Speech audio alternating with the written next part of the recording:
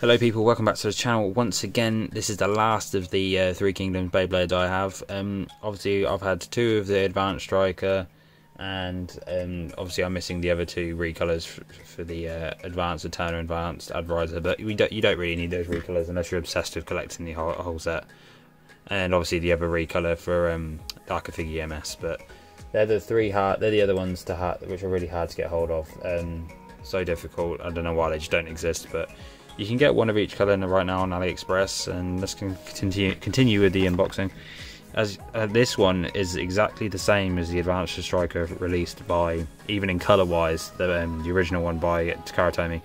It's in black, it's all black, it's exactly the same as the original one that came out, so if you've got a sticker sheet for this, well, you're winning already. Hopefully I can get the scans on the internet somewhere and I'll print off the sticker sheet, the original one, and put the original stickers on it so it looks a bit more authentic and looks cool.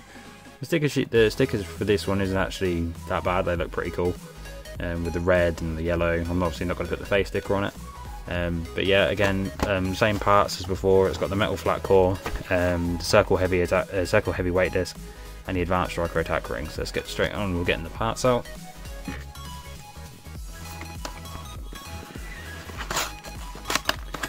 So, as with all the other ones, it comes with the weird movie sticker sheet. Yeah, obviously I'll put the symbol on rather than the face. And we've got the parts. Should be a yellow ripcords this time, it's nice. Two ripcords for all these Beyblades. Don't know why they didn't do this with the originals. Got no idea, they just released one and they all snapped in the box. Right, let's try and get the launcher out. There we go. Ooh, a nice red launcher for this one. That would be cool. Get that out quickly. You can see, red HMS launcher, very nice. I don't think only some random boosters, or not even that, came with this. I don't think I've seen the red HMS launcher before. That's cool. So, that's that. And we've got the Advanced Striker part, so the metal flat core there. And as you can see, these are identical to the standard release for Advanced Striker that Kngdoms did back in 2004. And it just looks wicked. So I'll get the parts on this, guys, and I'll put the stickers on, and yeah, we'll do a spin test and a battle, and I'll be back to you guys in a sec. Hello guys, and we are back. As you can see, this is Advanced Striker with the stickers on. The stickers are quite cool, to be fair. Without the little samurai face in the middle, they do look nice. As you can see, these have been coated with super glue and nail varnish, just like the rest of them. Use clear nail varnish, guys, if you're going to do it, obviously, as a given.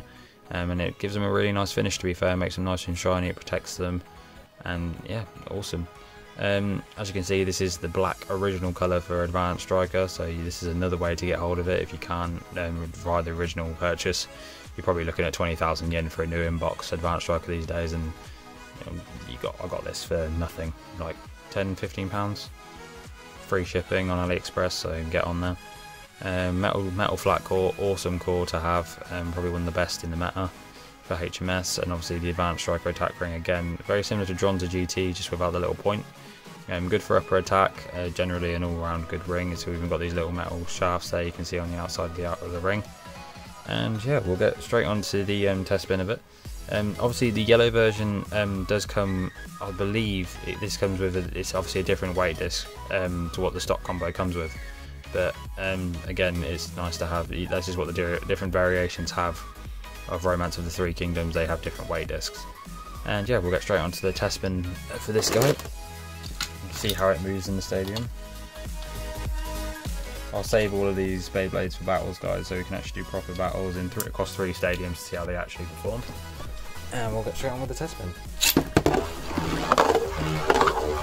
So obviously very aggressive attack pattern, metal flat core. It's got good stamina as well. Just an all-round very good running core to have from the HMS series. Quite difficult to find unless you've got it through random boosters as well. And yeah, that'll conclude today's unboxing, guys. I hope you enjoyed it, and stay tuned for videos with all of these Romance of the Three Kingdoms Beyblades, because I'll be using them in a lot of battles to come. Alright, and I'll see you in the next one.